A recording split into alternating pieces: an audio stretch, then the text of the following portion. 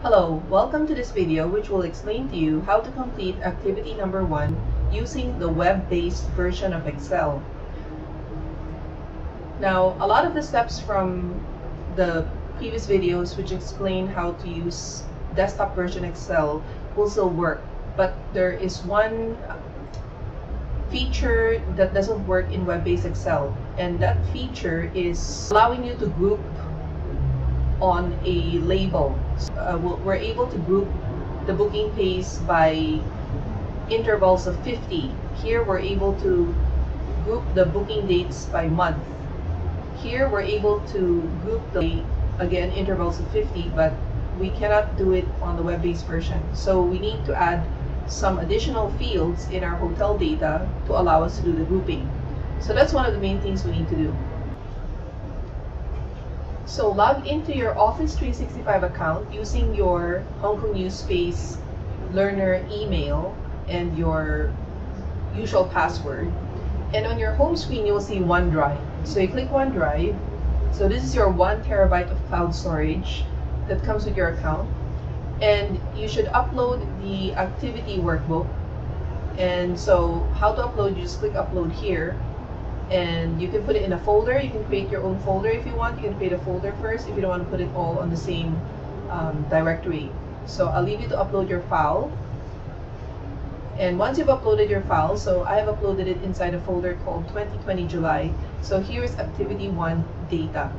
So I click on Activity 1 Data, and it opens up inside my web browser.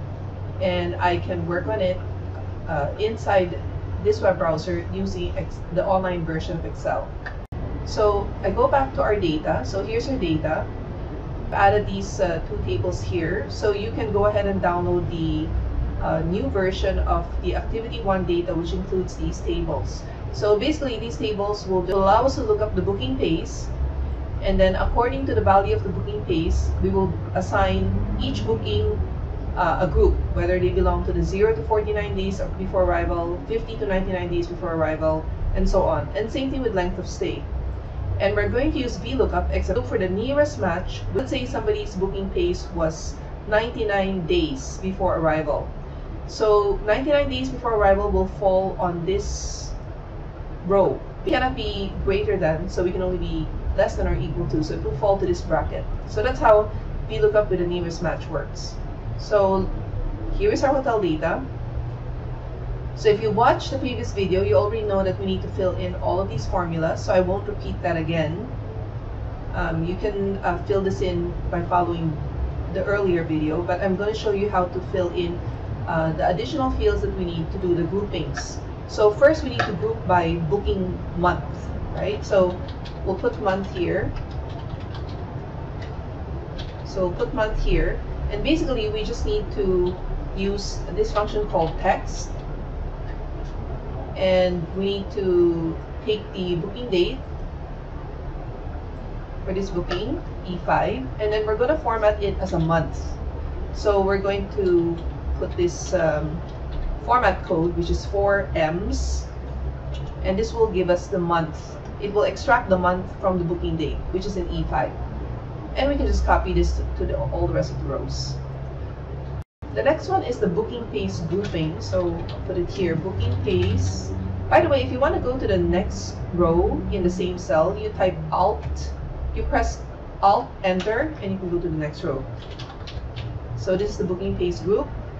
So this booking has a booking pace of well, let's just calculate it here so we have an idea.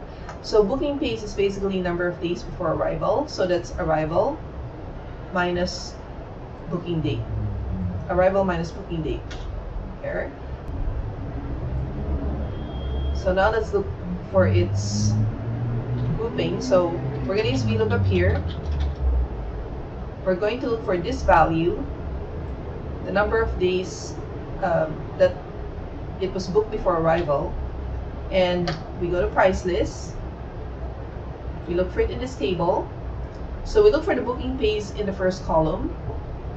We try to find an exact match, but if we can't find an exact match, we will settle for the nearest match, which is less than the value we're looking for.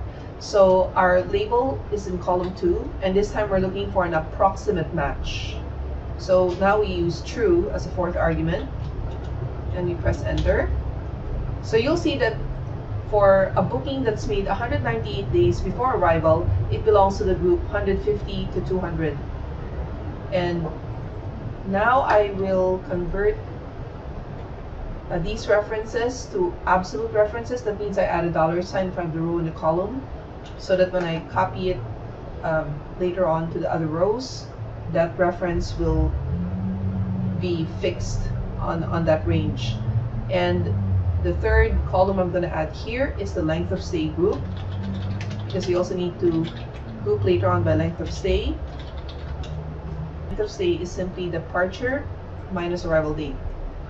So departure minus arrival. So this booking stayed for 4 nights. So I'm going to do a VLOOKUP now on the length of stay. I look for this value in the length of stay grouping here.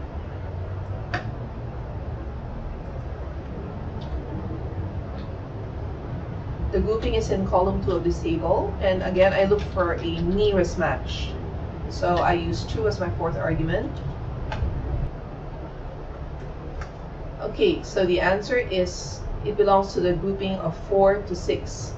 Before we can copy this formula to the other rows, we need to add a $ in front of the row and the column of the range where the table is stored, so that later on when we copy this formula to the other rows, it will still refer to A29B31 and will not adjust the references.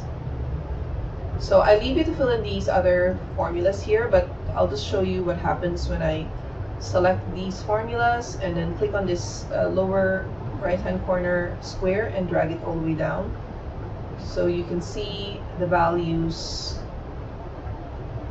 being filled in.